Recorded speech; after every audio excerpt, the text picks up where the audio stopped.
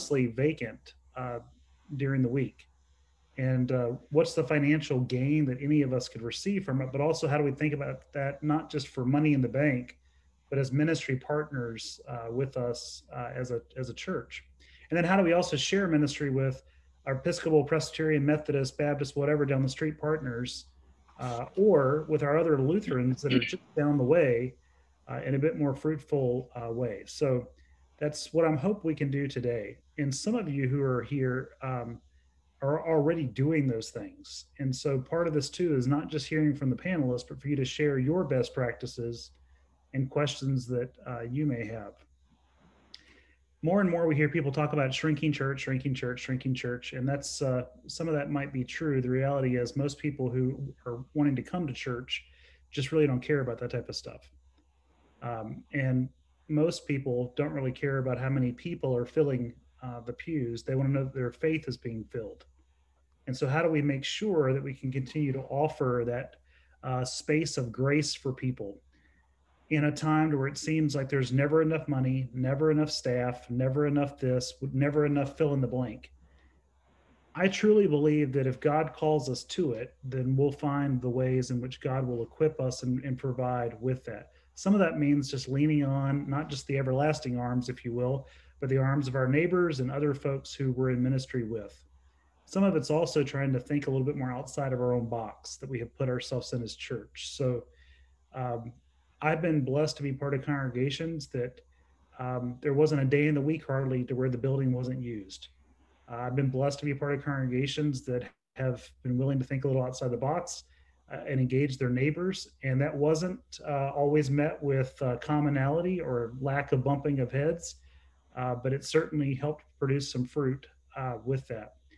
And we have on this panel today some really gifted folks who are in various ways doing this type of stuff in their own congregations and offering advice in the Synod.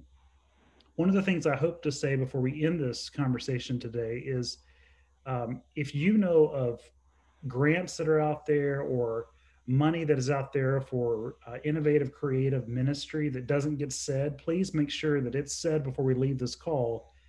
Because there are ways to do these types of things that are out there. They're all over the place. Since we've been on Synod staff together, we've applied for at least 10 different grants for different types of ministries. We've not received all of them, but we have received some. So we're grateful for what that looks like. Lastly, let me say this. As congregations in this Synod continue to change and grow, and as even some of those close, one of the things we're committed to doing is taking those funds and reinvesting them back into the ministry of our Synod. And so what we hope to do in the future as ministries have to close, we hope to then take that and reinvest it back into the other ministries in our Synod. We've already done that this year by giving out over $100,000 in COVID-19 grants, which some of you on this call were recipients of, both personally and in your own ministries.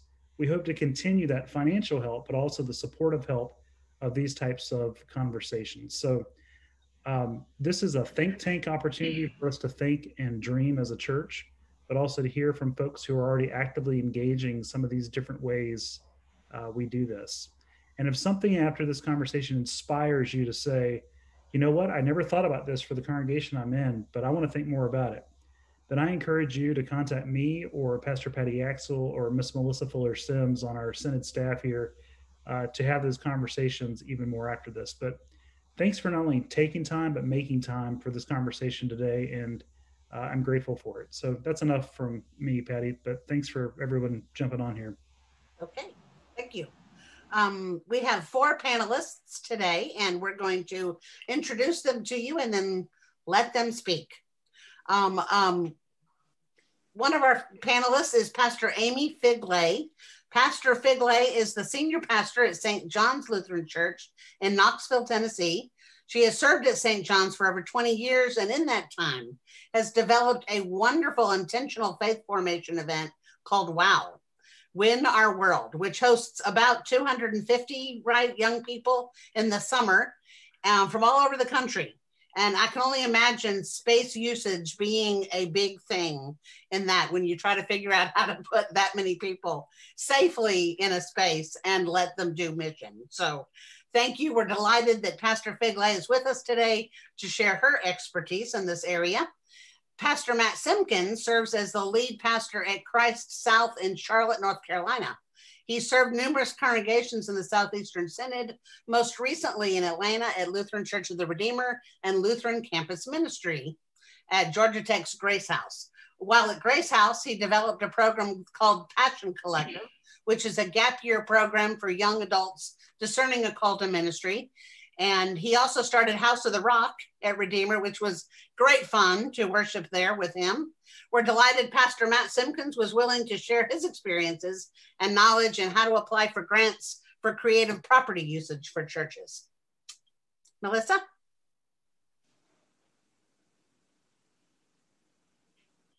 Where'd she go?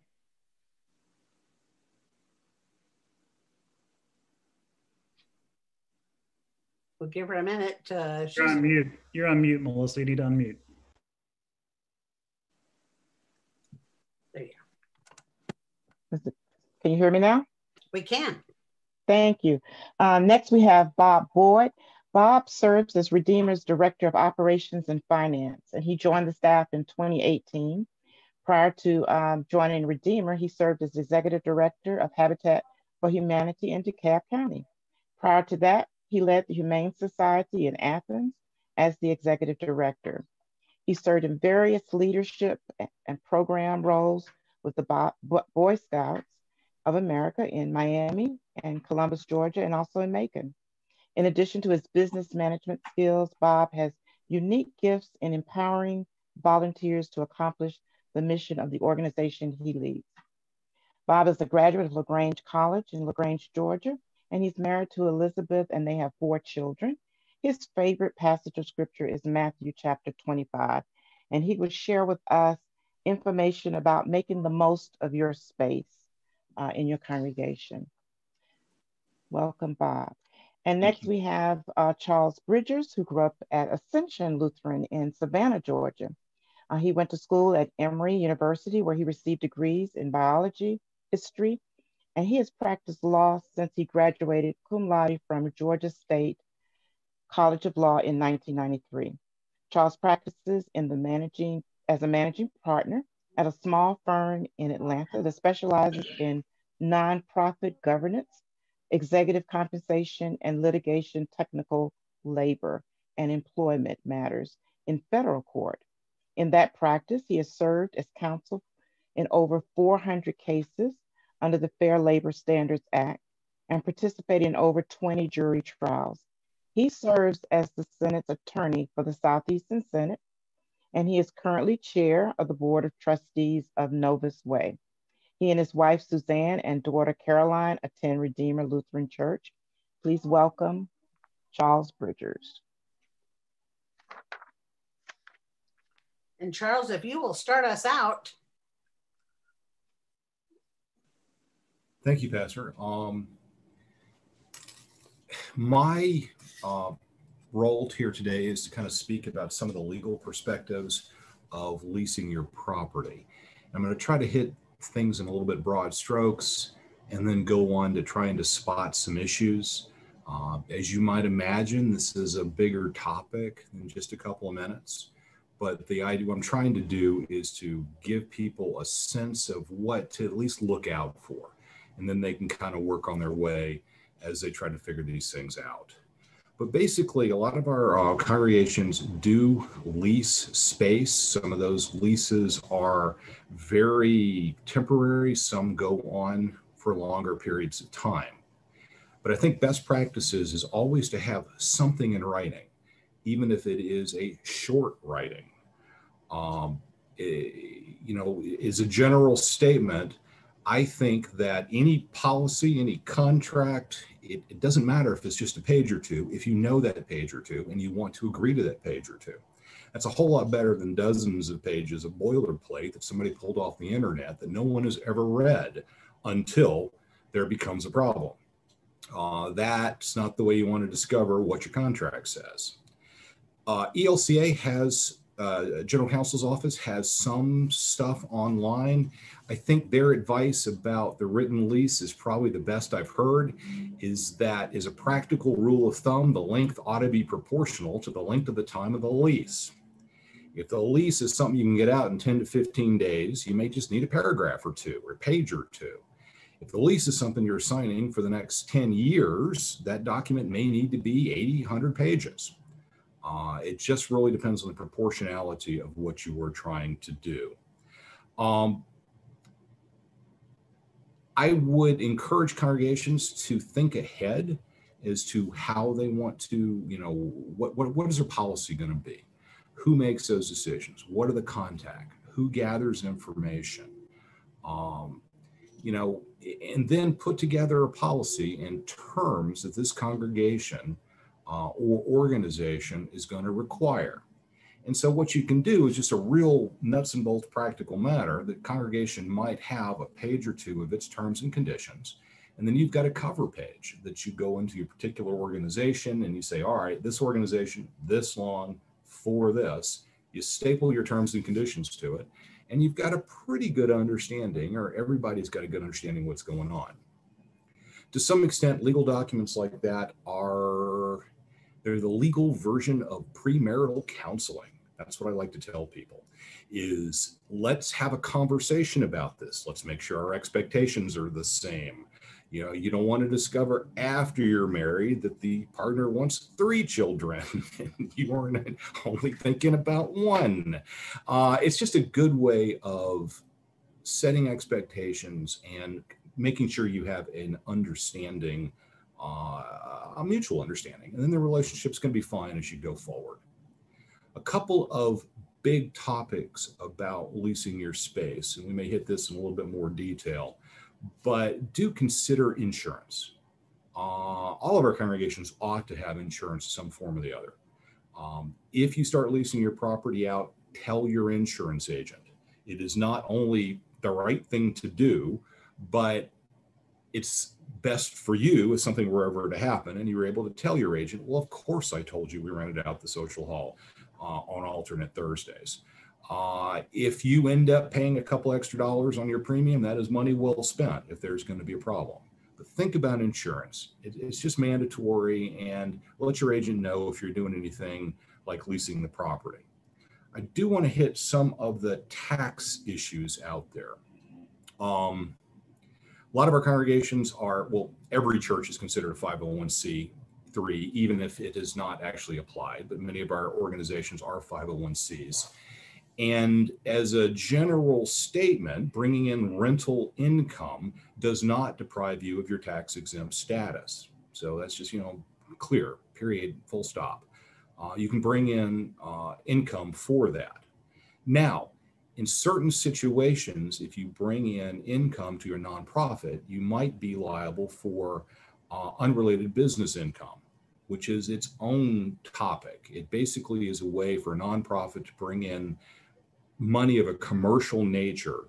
And if they bring in that money for commercial nature, they might be required to pay some income tax on just that, but that can be set off against other purchases and other upkeep and requirements of the property. Now, UBIT you could just go on for hours and hours and hours. UBIT has exceptions, and the exceptions have exceptions, and the exceptions to the exceptions have qualifications. So if you are in that mode, you should think about an accountant who knows this area. It's just too complex otherwise. But as a very general statement, rental income is not subject to UBIT unless you are a debt financed organization. If you got a lot of debt on your property and you bring in rental income, there may be some exposure to UBIT. But even if there is, a lot of things can be set off. It's something to talk to your accountant about. I think what a lot of our congregations bump into, and there's actually been a number of cases out there, especially for our in-town congregations that rent out their parking lots. There's been several cases about this because beyond federal taxation, there is the issue of ad valorem property taxes, same property tax you pay on your house. If a piece of property or a portion of a piece of property starts bringing in income, the county may look at that and say, this piece of property is no longer like a church. It is no longer like a nonprofit. It is more like a for-profit entity. And they may look at that and they may fight you about making you pay property taxes. And again, those one of the struggles, you know, I have as a lawyer is I'm only licensed in Georgia, but I know these issues are out there in all the other states. But ad valorem property tax is something to keep in mind. As a general statement, you know, and how do you deal with some of this stuff? If you've got an attorney in your congregation, that person might be a good person to review the agreement, just to make sure it makes sense for somebody who's looking at it outside, someone who hasn't had those conversations. But, you know, like everything else, law is specialized. You know, any attorney can probably give you a decent opinion on a page or two lease agreement, but don't, and this is a good rule of thumb across the board, don't ask your lawyers in your congregation to comment on stuff they don't know about. It's like asking a podiatrist about brain surgery. It is just a different skill level. And again, the more complex things are, the more you ought to go to a specialist, and that specialist requires going outside to pay somebody. It's money well spent.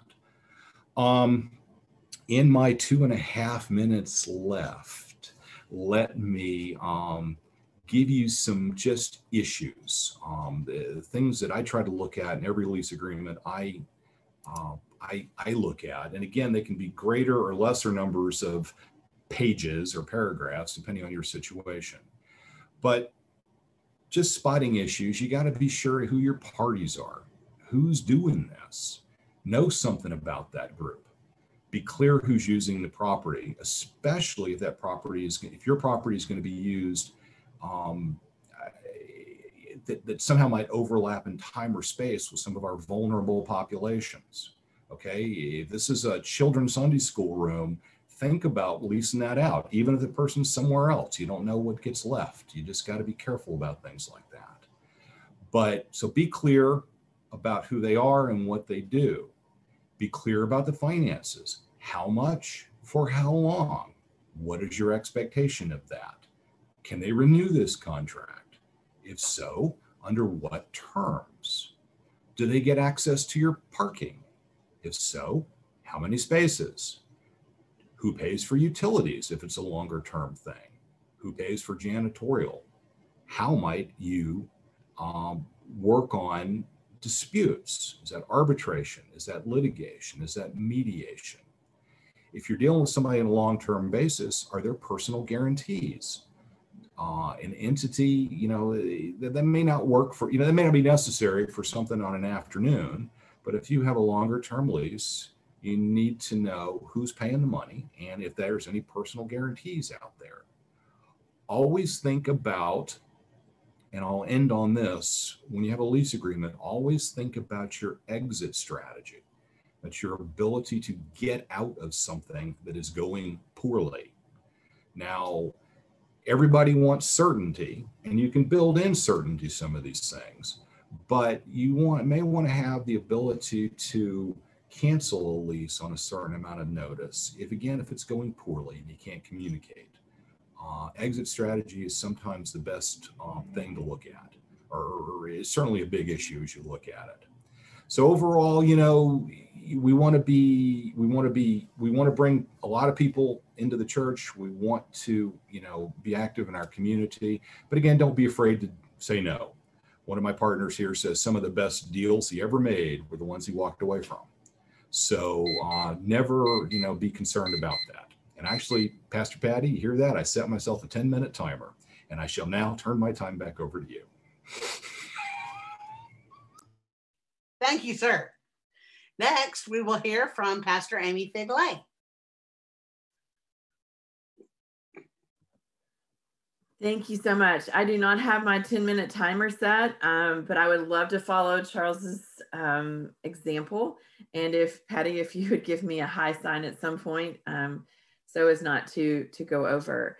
It is a gift to be here with you all today and to speak out of experience of being a church in what we call the heart of the Mission District. That is probably an important distinction to make because it provides a lot of opportunity for ministry and hearing great stories and sometimes encountering people in all of their messy beautifulness. So St. John's is located across from Volunteer Ministries, downtown Knoxville, across from Volunteer Ministry Center, and then down the block from Knox Area Rescue Ministry and Salvation Army. And so the three main social ministries in Knoxville are easily within walking distance, and at least one is within shouting distance. So our location intentionally informs what we do, and I'm very thankful for that. Because of our location and because St. John's has been in the community for over 125 years, we have some invitations to be a part of discussing how God's kingdom can come to this earth by being creative and tending well to folks who are struggling with lack of employment, drug and alcohol abuse, houselessness, those kind of things.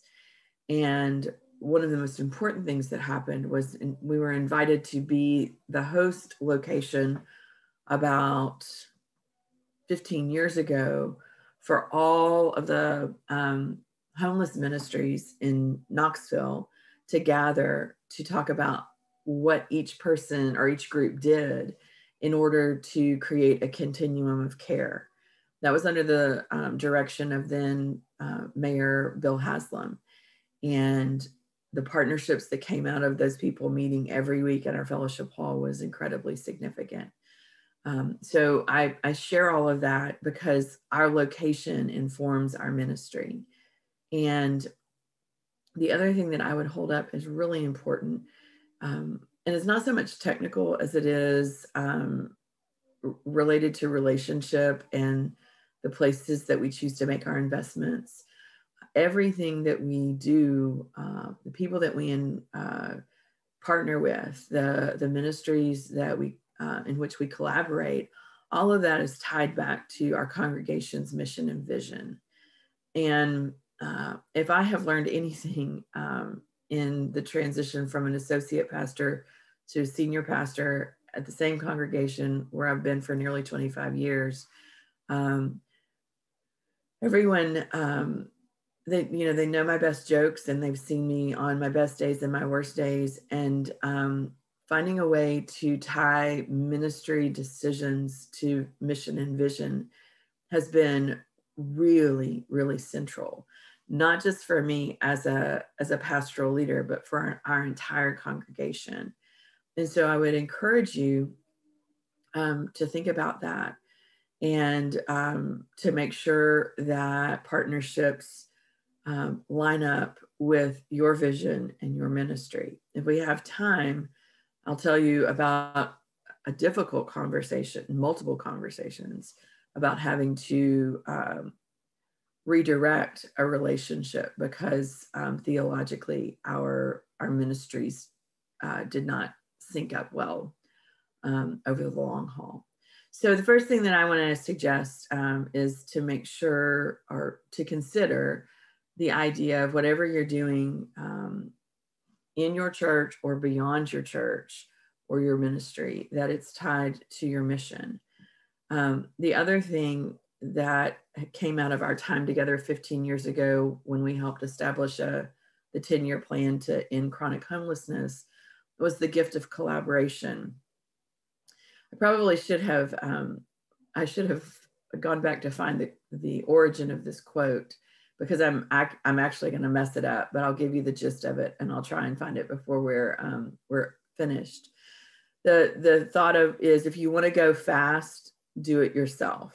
If you want to go far, invite a lot of other people to go with you. And so I am a big fan of collaboration, and the more creative that collaboration can be, the better. So I offer that in that there are things that some of our ministry partners are able to do that we don't have the people power for. We don't have the education. We don't have the experience. But as a congregation, we can bring a lot of willingness to sweat, to take direction, to offer space. And so collaboration, I think, is really a significant portion of what we're doing at St. John's. Specifically with WOW, WOW is not something that started one day and had 250 teenagers and adults coming through in a 2-month summer period. This is now probably going on 18 years. And my friend Jennifer Roberts, who's on the call with us, she probably has the most recent experience because she wants to, my husband just gave me the quote. Can I say that again? If you want to go fast, go alone. If you want to go far, go together. An African proverb reported by Martha Goddard. So there we go. Always good to have a helpmate with a quick thumb on the smartphone. Anyway, Jennifer was most recently the program director for WOW this past summer, so she might be able to speak to some of that as well.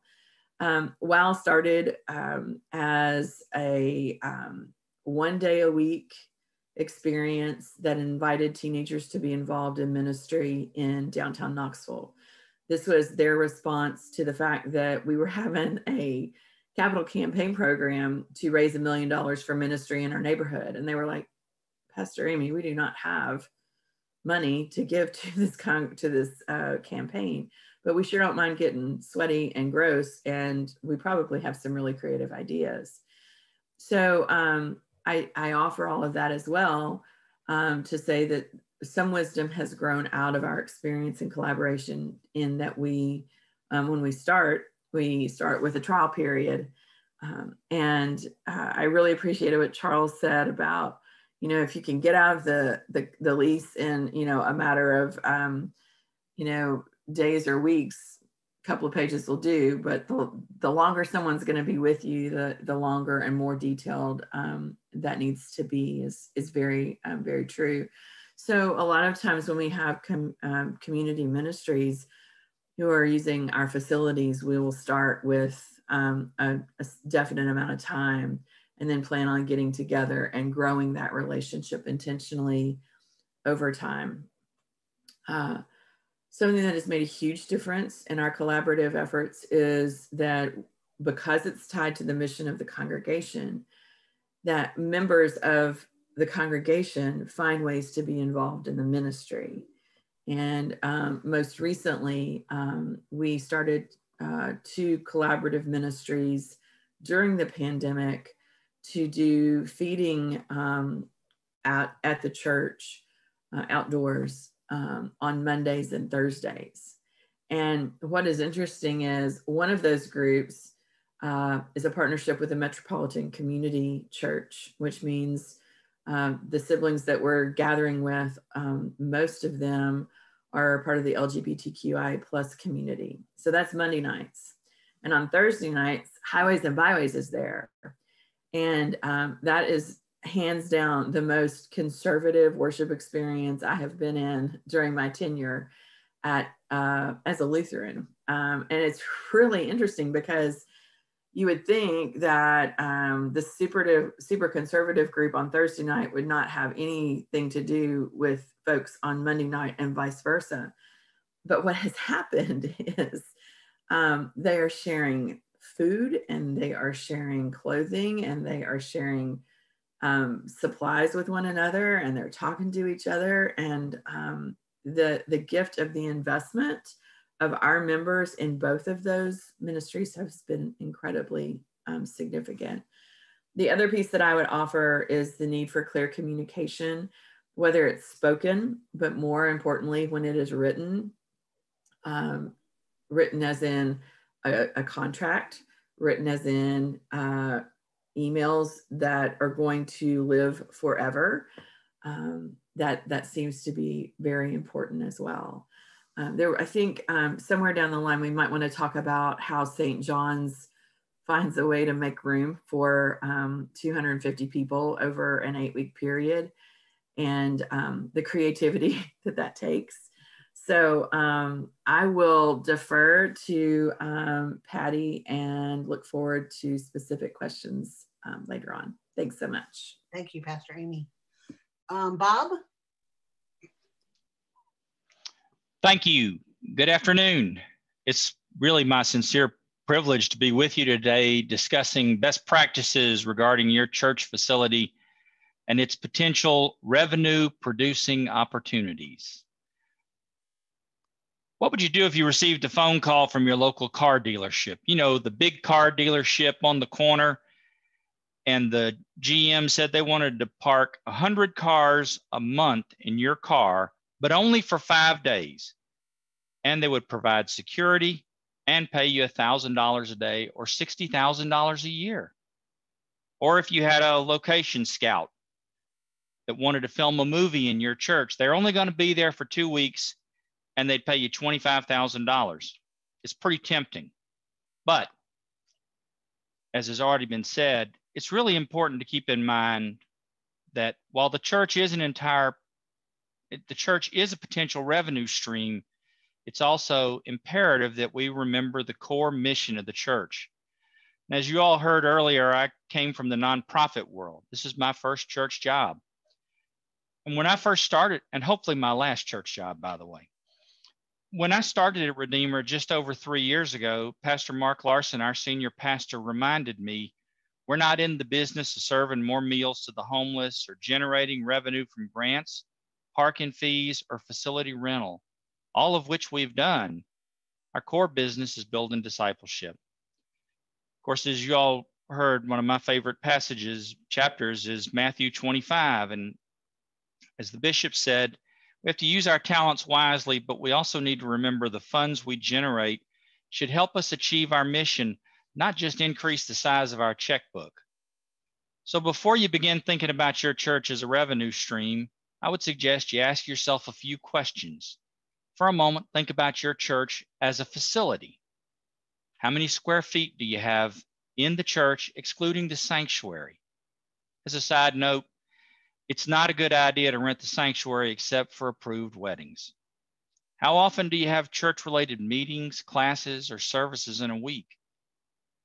Do you have classrooms or meeting rooms you can make available to other community organizations or nonprofits? More on that in a minute.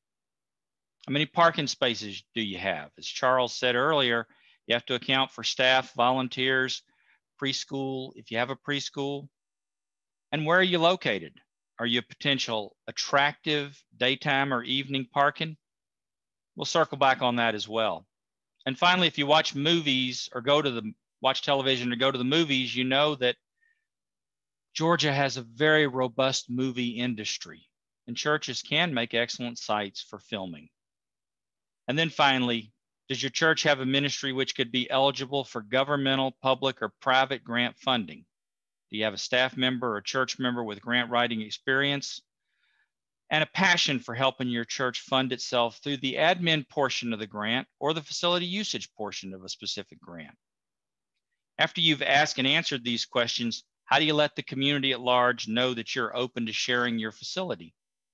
Now, when I first started at Redeemer, we joined the Midtown Alliance. That's kind of like the local chamber of commerce, but it's just for the Midtown Atlanta area. Our church's membership, by the way, which we paid at the nonprofit rate, helps us market our church, our services, our events, our preschool, and the facility itself to the neighboring individuals who live there, who are members of Midtown Alliance, and the businesses. So we began our relationship with the Midtown Alliance by inviting them to tour our facility. We offered to be a host site for a meeting space. After all, we generally have comfortable meeting spaces, AV equipment, and parking. And don't forget, we can also offer food service if requested for a fee, of course. And because of COVID, we're meeting via Zoom. However, in-person meetings will return and maybe as a hybrid. So if your church invests in hybrid equipment, then this could make you an attractive site as a meeting location as well. I'd suggest in terms of meeting spaces, first conduct a facility usage audit. How many hours per week are your classrooms or meeting rooms used for church-related meetings? Remember, companies like WeWorks and Spaces exist by offering desk and tabletop space for rent along with Wi-Fi. Which rooms in your church could be used for company meetings? You might start by asking your members if they work for a company that's looking to have a conference outside their office. Daytime meetings when your church is not used is a great way to generate revenue and bring non-members into the church. As a result of our facility audit, we identified 2 rooms which we only used for 1 hour a week. Ultimately, we leased these seldom used spaces to Operation Homefront, a post 9/11 veterans organization, and Inspiritus, 2 organizations whose values align with us, and as organizations, they're in line with our strategic mission. We've also hosted meetings and conferences for Midtown Alliance and several nonprofits. Heck, I think we've even had a Synod meeting or 2 at Redeemer using our equipment. Last year, we served as an election precinct.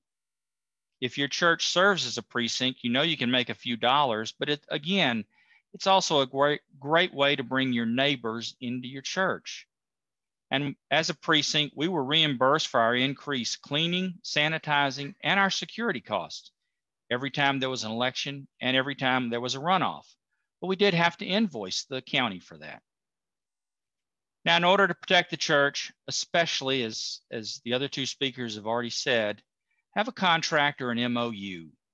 Even if the group is a Boy Scout or Girl Scout pack or troop, an AA group, or other non-paying organization that might be using your facilities. You probably have an attorney in your church who can help with this. Remember, as was mentioned earlier, be named as an additional insured on their insurance policy. Be clear on arrival and departure times, and also be clear on setup and takedown if the room is changed for any way for the meeting. And be sure to include a clause that helps you protect your broken tables and chairs in the event that that might happen. For paying groups, you want to be sure and build cleaning costs and AV usage into the agreement. Have the church council buy into the process of leasing or providing space, and make sure the property team's on board. And if you have any kind of long-term agreement, and I would personally define long-term as 12 months, as Charles and Pastor Amy said, make sure you have a way out. Avoid automatic renewals, which can lock you into a specific rate. Your costs will probably increase next year. It's okay if the rent goes up, particularly if the partner is getting great service. And on the topic of parking, if you decide to use your parking lot as a revenue generating piece, it's probably better to have a third party manage your parking lot. You don't want to ask an overworked staff member to also send out invoices to the 25 people who lease spaces every month and then chase them when they don't make their payments. But if you do have a parking contract, make sure you have blackout days and include an option to terminate the contract. Again, have a contract. Ask several of your attorneys to review that document. Now, finally, as I said, churches can make excellent sites for filming movies, television shows, or commercials. Please make sure you see the script before the filming and have someone on site when they are filming. Ask the production company for location references they've filmed in previously and make the telephone call to find out. Were they easy to work with or were they really difficult? A fee of $5,000 or $25,000 may be a significant addition to your budget, but it's not worth it if your church is put in a negative light. I would recommend forming a review committee to authorize and oversee any film project that you have at your church. And on the topic of grant income, they can be a great source of revenue for your church. We should never assume because we're a church, we're ineligible to receive a grant. Check the requirements. In my 3 years at Redeemer, we've received almost $250,000 in grant income, and all the grant funding aligned with one of our ministries. But you do have to keep in mind with grants, there's always a record keeping, compliance, and a reporting requirement, which somebody's going to have to do. So finally, clear communication regarding your facility usage is really critical. You might make mistakes, but make sure the church council, property team, and the staff are aware of the usage. Offering unused or seldom used space is a great way to generate revenue, bring non-members into the church, and foster a sense of community with your church members. But again, remember our core business. Thank you. Thank you very much, Bob. And now, certainly last but not least, Pastor Matt Simpkins. What's going on, everybody? Everybody doing all right? Anybody need a stretch break? Do some jumping jacks, something like that? It's funny, I was listening to Bob, and it brought back one of my favorite memories of my life, actually, was being in a film with Michael Douglas in Redeemer's Sanctuary. So I'll leave it at that and let you guys go find it. It's in the archives of the Michael Douglas filmography, and I think my favorite moment from that was when he asked me. I told him I was a pastor here, and he was just like, "Oh, that's great. Wait, you're the pastor here?" And I was like, "Yeah, well, I'm one of like 18 on staff." And he said, "Well, that's amazing. I thought you were an actor." All right, fam. We've got to do some crazy things. I was I'm gonna tell you about three things. One, I was in Knoxville, Tennessee, with Amy and the crew there at a church out in Farragut, and we decided that we were going to start working on building a campus out in I guess it was, what is it, like the Tellico Village? That's Loudon? I think it's a Loudon address. And we thought, boy, it'd be amazing to do this. Well, we don't have enough money to do it. How in the world could we possibly plant a church out here and make some sense out of it? And so the very first entrance that I got into thinking like this was really in the mission development side. And it was that we went and partnered with a guy named Larry Click. And Larry Click had these funeral homes all over Knoxville. He was well known. I don't know if he's still doing anything, but an amazing guy. And he partnered with us so that he could kind of put his flag down there. And we said we could rent his space at a really small amount. And he built us a $500,000 building to be in. So first thing I want to remind you is that there are partnerships that you can have if you just try. There's all kinds of partnerships that you can have. People all the time are looking, and I guarantee you, unless you're Redeemer and you're in the middle of Film Center Atlanta, these folks are not calling on you regularly, right? So just see what happens when you put yourself out there. Second thing was in Atlanta. In Atlanta, we got to do some really, really fun things.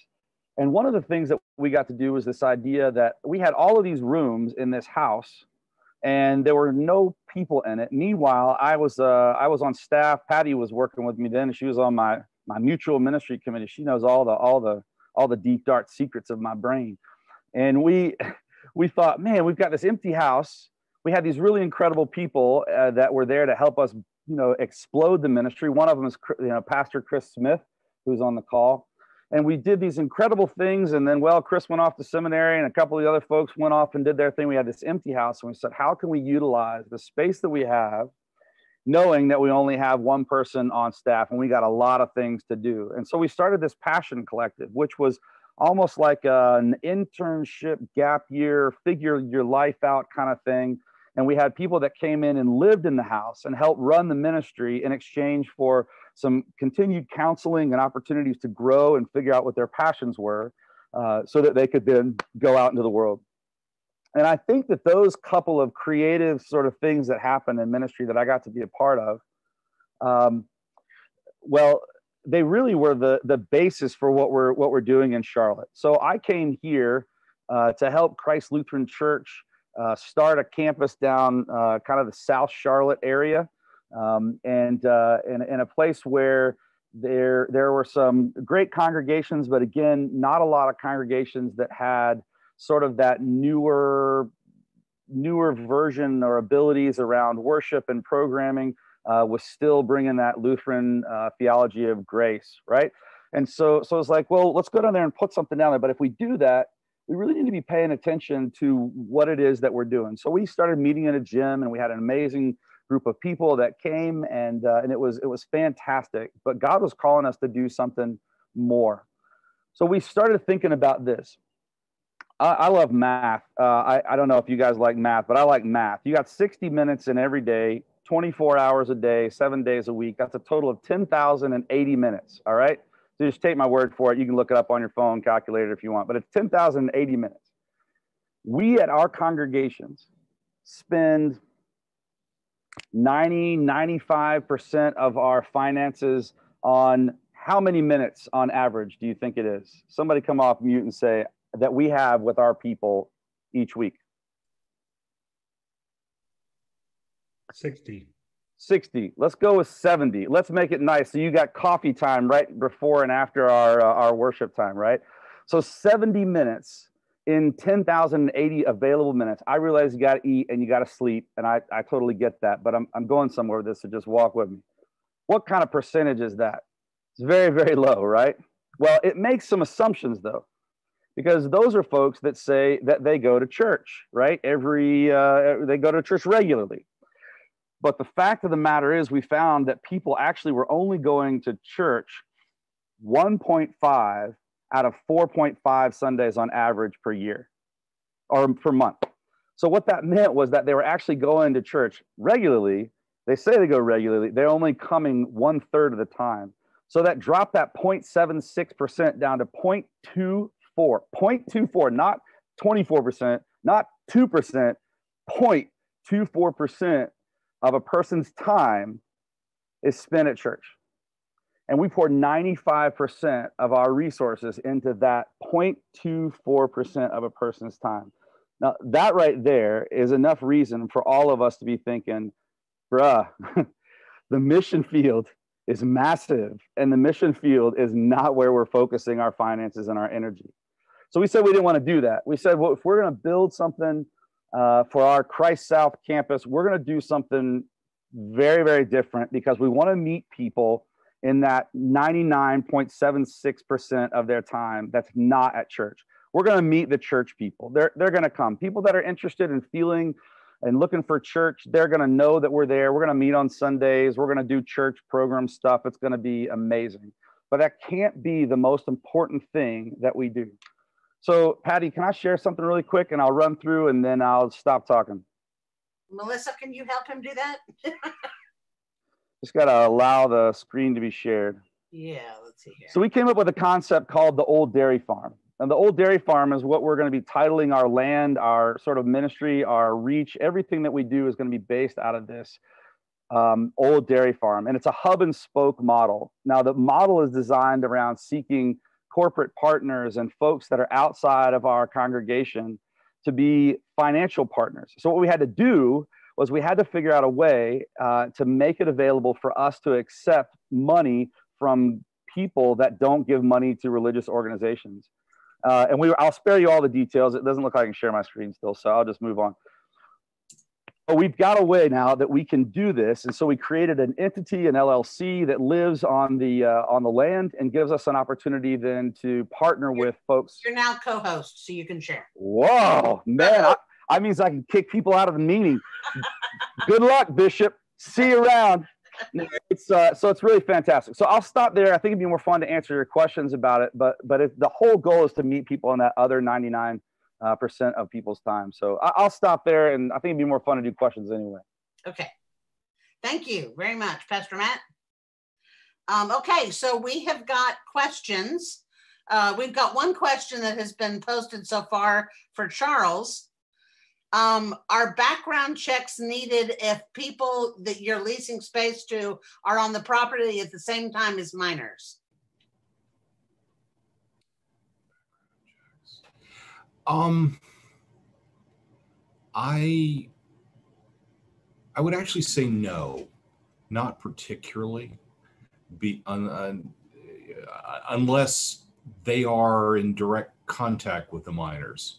You know, if somebody's running something in our fireside room, off the side, and the Sunday school is properly supervised with people who have had background checks, which is an absolute. I don't think you need background checks in that situation where there's no overlap between the vulnerable community. Charles, just a point of reference there. You have to check your insurance, and you also have to check how much involvement children are going to have in passing with whoever those people are. So Safe Gathering is our background check company we use for the Synod. And then Church Mutual has different things they recommend. But if people, to your point, I mean, if people aren't doing that, that's correct. But the background check is important if children are going to be present with adults unsupervised. Absolutely, absolutely. Yeah, it just depends on the overlap between the two populations. Okay. Thank you. Folks, what questions do you have? You can put them in the chat, or you can unmute yourself and ask them in person.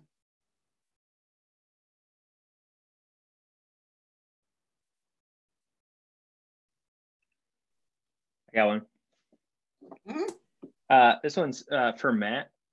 What resources did you use to navigate receiving funds from your financial partners? You said you didn't want to get into it, but I'm actually intrigued by that. So Chris, we put together an LLC and a board and set up bylaws so that we could have an organization. Now that organization ultimately has to have some sort of memorandum of understanding with the congregation. So the congregation would know that, say, the old dairy farm is going to make decisions on the land in any areas that they want in order to produce that revenue, save for incurring debt, right? So that was the one thing for us, is if we're going to take on debt, then we have to go back to the church. But if we're not taking on debt, then we could do that. Additionally, it was a nonprofit. So the nonprofit would then have to disperse those funds at the end of the year, and it made for an easy place to do that, for it to go back to the church. So there was usage that was happening. There was opportunities for us to be able to speak and meet with people all the time, and then receive those funds that the nonprofit couldn't keep. Awesome, thank you. And it's just so folks are aware, and I talked to Patti about this, but if there are folks that beyond this call want to know more about that, I'm happy to share some more of those conversations.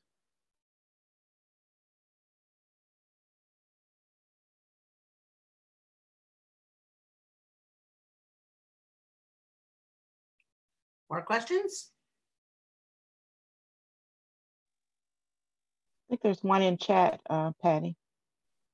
The one from Tom Thompson? Right. Tom, you want to speak to that? I can't tell whether it's a question or a statement. It's actually Carol Thompson. Oh, Carol, hi. I'm on Tom's computer. If I understood right, the grants that I saw as samples were related to hunger or food banks or ministries. Are there any, and maybe this isn't the forum for that, but are you aware of any grants that would apply for property improvement, and namely, in our case, a columbarium, which we will have to self-fund it by selling niches. Mm-hmm. But it would be nice to have a loan or a grant so we can go ahead and build it and then reimburse. Patti, I can speak to that. So please do, yeah. Carol, I put in the chat box there, ELCA World Hunger Grants. There's domestic hunger grants and Our Daily Bread grants. And so if you have a food ministry in your church, then that you can actively apply for that. But if you're associated with a food ministry like Second Harvest or something like that, you can still apply for those hunger grants. So that's why I posted that. To your question, I would suggest you look at ELCA Federal Credit Union, because if you're applying for this on behalf of a church, you can apply for a small business loan, or you can apply for a small line of credit through the credit union. And the interest rates are lower because you're applying for it as a church and not as a person. And so the credit union will be helpful to navigate that. The other thing I would say is if you're going to do a columbarium, you may want to talk to our endowment gift planner, Anna Lugo. And I put her information in the chat as well.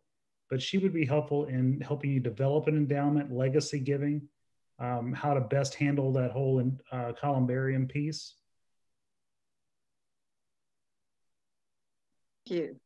Thank you. I did write down the federal or the credit union link, but I also wrote down you've got it in chat about the legacy giving. And who is that? Yeah, if you just want to email me, Donna Lugo, she's on our Synod website as well under staff. Okay, thank you. Wonderful. Okay, this is a question for Charles Bridgers.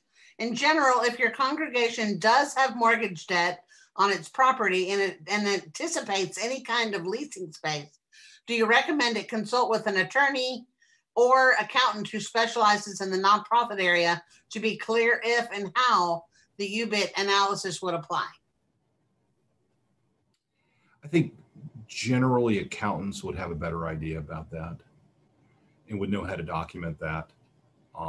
That's a very specialized area of tax law, but I think accountants bump into it more often than lawyers. Can you tell those of us who don't know what a UBIT is? Unrelated business income taxation. Isn't that it, Bob? Okay, there you go. Bob Boyd has become our expert at Redeemer. Thank you so much. Patty, there was a question to me privately. Yeah. The sale of land. And so maybe it's just good if we just do all this all together. Sure. How many of you have congregations to where you have acreage that you could potentially sell? And I'm looking at the faces here. There's at least 3 or 4 that I know of. We have a number of congregations in our synod right now during this pandemic who have done the work of looking at unused acreage and either selling that just straight off, or some are looking at leasing the land. And then we have others who have gone in with home developers who are building homes on that land. And then the church gets a kickback from the development. There's a number of ways people are doing that. The question was, how does one even start that process? Charles, you may want to speak to that, but my quick response to that is don't do it by yourself. So just because one member of the church thinks that's just a grand old idea, I would form a small exploratory committee to look at getting someone to do an appraisal of the acreage, get at least 3 or 4 options of what the land could be used for, do a cost benefit analysis of what it would look like to sell the acreage. What does that look like for your congregation? Are you locking yourself in to where you can never do anything more with that? All those different types. It's kind of what like Pastor Matt was saying about exploring the whole process before jumping right in. I mean, I think that's the same thing with the land use. But we have one congregation right now that has 9 acres. They're in the process of selling possibly to a home development, and it's going to be for low income housing. That will create an immense amount of revenue for this congregation that then they can put back into the ministry they'd like to do. But Charles, do you want to speak to that? Because that can sometimes get really fuzzy, or Bob? If I could, Bishop, I just do want to encourage people also. We can't hear you, Bob. Just lean in, Bob. No, now you unmuted yourself, Bob. Just lean into your microphone. Wouldn't be a Zoom call if somebody wasn't talking while they were on mute. So do keep in mind how the property is zoned. And Charles can, I know, answer the bishop's question more in detail, but zoning can have a play and an important role in how the property could be used by a potential developer. Yes, selling your property is a really complex situation, and as Bishop says, it needs outside people. Even the person who's your home realtor in the congregation just doesn't know this, and don't put that person in the situation of advising the church on how to do that. You need to talk to brokers. You need to have outside people look at this because it's such a big deal. Let me just throw this in for a couple of seconds, which strikes me about the low-income housing or anything where a church sells off property. There has been a number of really creative concepts and deals done around the country, generally in metro areas. A lot of them have been in like Metro New York, where a congregation might have a block that is worth, I don't know, technically $1 gazillion of parking lot space or something like that they've had for 50 years. But there are some people out there, and I can actually put you in touch with them, that I've heard presentations from on the ELCA side, where congregations go in and they might do a ground lease, they allow for commercial things, but this is a big but they reserve something appropriate to that congregation's ministry at this time, such that maybe they let a skyscraper go up, but the church keeps a worship space that's exposed to the sidewalk. And it's just an amazing, so the church can continue its ministry while monetizing its property. And a lot of those things, if you do it right, can come back to the church in 100 years, in a 99-year ground lease or something like that. That is just hyper complex. But as the person making the presentation, the developer is not going to be here in 100 years, but the church is. So let's think about 100 years out and think about that. So anyway, that's especially for your people in metro areas with limited land. That's something to think about, and those concepts are out there. Great, thank you. Linda Barnes had made a comment. The Federal Home Loan Bank offers wonderful workshops and seminars for those considering affordable housing development. So if you're interested, look into that. And then Ann Bassett to Matt, tell us more about the old dairy farm, sir, please.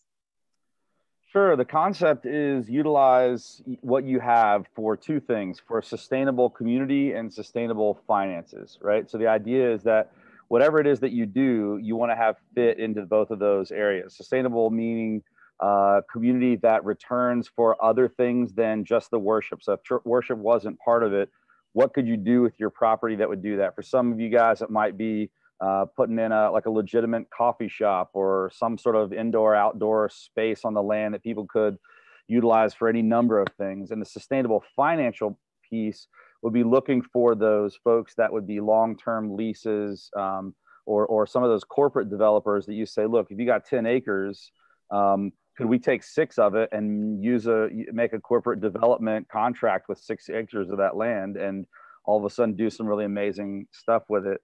I'll take 10 more seconds and show you this thing that we came up with. The old dairy farm was this concept, right, of doing that sort of sustainability to reach beyond further than we could engage people, to have that sustainable financial model and to have consistent touch points where we could then impart that culture that we create of hospitality and of grace and of community and depth into something more. And so I'll spare you the mission and vision and all that stuff, but the hub and spoke model for the old dairy farm was a coffee shop, restaurant, multi-purpose space, a wedding venue, and then utilizing the land that we had. So this is the coffee shop, what it was supposed to look like, and the restaurant. And there's the coffee shop. I mean, I don't know if this stuff you guys can see really looking at it like this. The indoor-outdoor space, kind of like making the wedding barn on the site, utilizing it for weddings. We figured that we could run about 5 to 6 weddings a weekend and it not interfere with any kind of church activities. And then have an indoor-outdoor wedding in the woods space. So there's all these kind of things that you could do by just rethinking how you use your land. And so I'm helping congregations right now to do that. And I'm happy to have more conversations if people want to say, all right, so this is what we got. How do we then use this for those sustainable both finances and community? So I'm happy to do that if that's something that anybody wanted to explore more beyond this call. Thank you, Matt. Another question. Has anyone ever looked at grants for maintenance of historic property? Also, would it be useful to look out trying an outreach activities to the grant relating to the use of the property?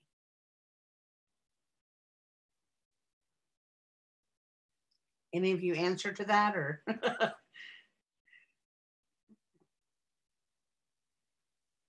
I mean, I guess if you have a historic building, right? If you don't have a historic building, then it wouldn't. Deborah, is that? Yeah. No, I think the question is you know, we can always do capital campaigns, but we do have a historic building. Pastor Amy can speak to that. She historically, and a lot of the things that have happened over the years. But as we continue to look at that and try to maintain the church, there are other things that I've been thinking about. Aren't there potentials for grants that would help us offset some of those capital campaigns so that we could focus use on outreach? And so I'm just wondering if anybody has any ideas of grant possibilities. I was thinking about looking into like Eli Lilly or those types of areas, but again, not really clear, and just thought this was a great group to reach out and ask those types of questions. Yeah, but if you haven't already checked with the city, that'd be the first place I'd look. I also know that our churches that are old, and we have one as old as 300 years old in the Synod, but the historical register is what causes most churches problems when they want to do any sort of renovating or updating. Okay. John's Lutheran right now in Atlanta has that same issue. You know, Ascension Savannah has those issues with renovating space just because of the historical register. But what I've found in some of those places is if you get to know your city council members, and as well as talk to the city historical register, they will be really helpful with trying to figure out the money behind that. Because if it's on the register and the city wants to preserve it, sometimes the city will also help with the financial means of that. The other thing I put in the chat box is Mission Investment Fund. They don't just help build new churches, they help renovate existing ones. Okay. So it might be worth talking to Jerry Johnson, who's our contact person there. Okay, thank you. I appreciate it. Deborah, Linda Barnes said some of the local arts commissions will support historic preservation activities. Okay, great. Thank you. You know, Ascension Savannah, when they did their big renovation the last 5 years or so, made a partnership with the Savannah College of Art and Design. And I don't think it was for free, but what they got was, you know, astronomically underpriced, because they had students come in, and I remember my mother showing me the place, and literally the student over there with a little brush brushing the pulpit, cleaning it. You know, it probably took that woman another, 3 months to finish that. But anyway, some of the art schools out there might have a program like that. Yeah, being at University of Tennessee, I know a lot of people over in the arts and architecture area. So you're right. You know, I never thought about that kind of collaboration, but that's a great thing, because even at the university, they're looking at ways to collaborate with the community. So thank you for that thought. Thank you. I have another question. For post-pandemic sheltering of homeless people on bitterly cold nights, if you have sort of a temporary shelter kind of thing, how do you protect the people who come to your shelter? And are there specific guidelines for gender issues, separation of people for sleeping purposes? What are the legal, that's probably a multifaceted question, but. Wow.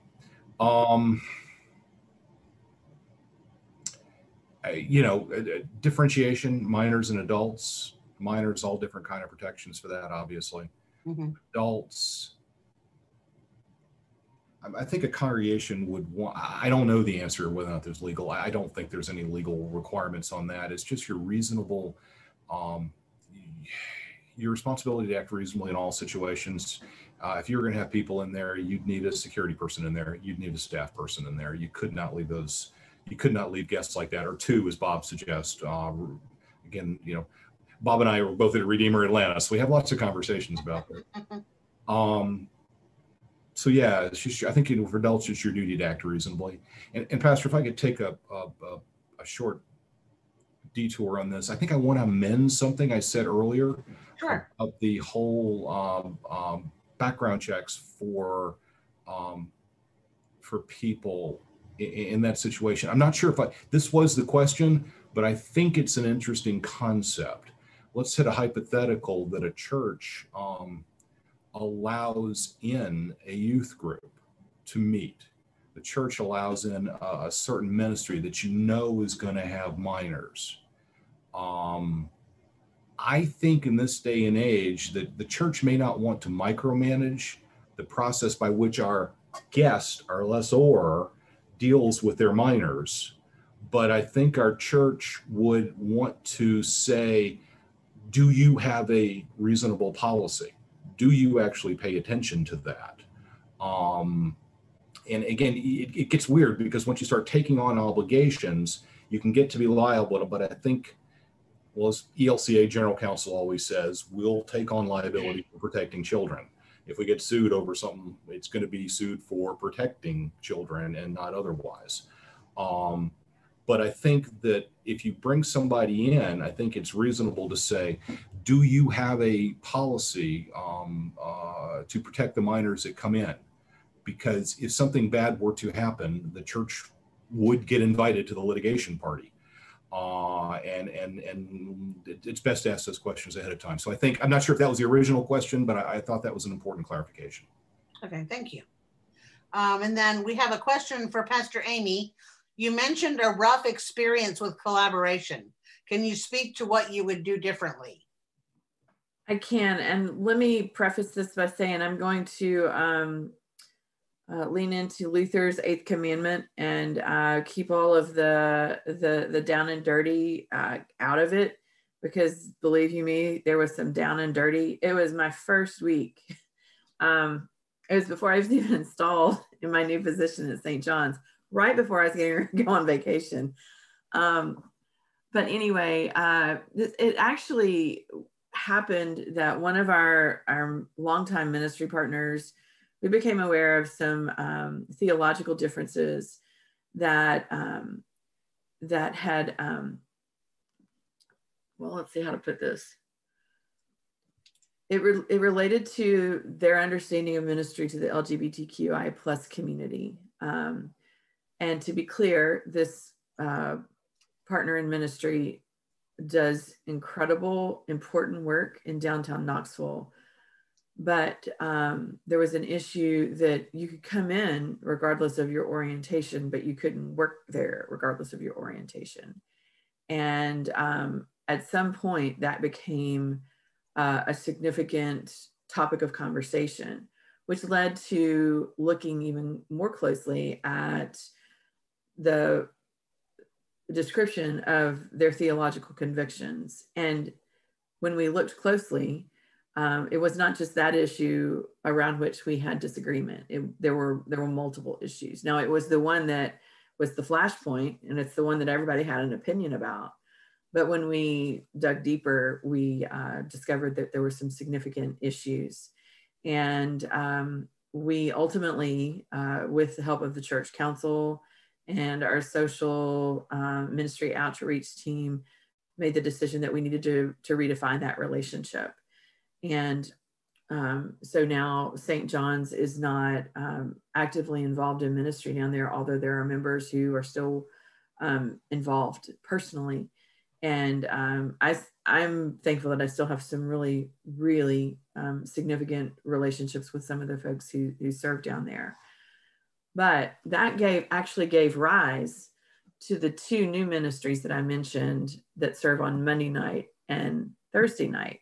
And I mentioned that those 2 groups on paper look theologically in opposition, but in reality, in ministry and in relationship, we align beautifully with them.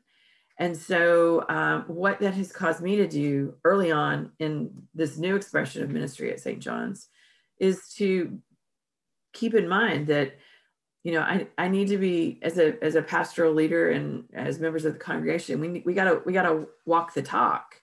And so, you know, there's this issue that we dealt with one of our ministry partners. But in all of our dealings, I think it's really important to make sure that there aren't hidden facets that don't line up with our theology. And so the short of the long would be diligent. It's important for us to be diligent in making sure that the partnerships are healthy and that we are all moving in the same direction and that we're not moving in opposite directions. there's been some fallout. Had some folks at church who celebrated the decision we made. We had some folks at church who were very disappointed in the decision that we made. We've had local congregations who have called us and said, what is it that you found out? And can you share with us? And that set them on their own journey of exploration as well. So I think the important piece is as we move forward in collaborative ministry, is seeking to avoid future misunderstandings because we're looking at things differently from a theological perspective. That would be my word of wisdom around that. Thanks, Chris. Thank you, Pastor Amy. One last comment from somebody on the call. The First United in Nashville uses room in the inn for housing the homeless, and said that council would be a possible resource for, if you have questions about that, to check with somebody at First United. So thank you. Any other questions before we close up here? This has been wonderful. Thank you to our panelists. Thank you for all the great questions, but we have time for at least one more question before we close up.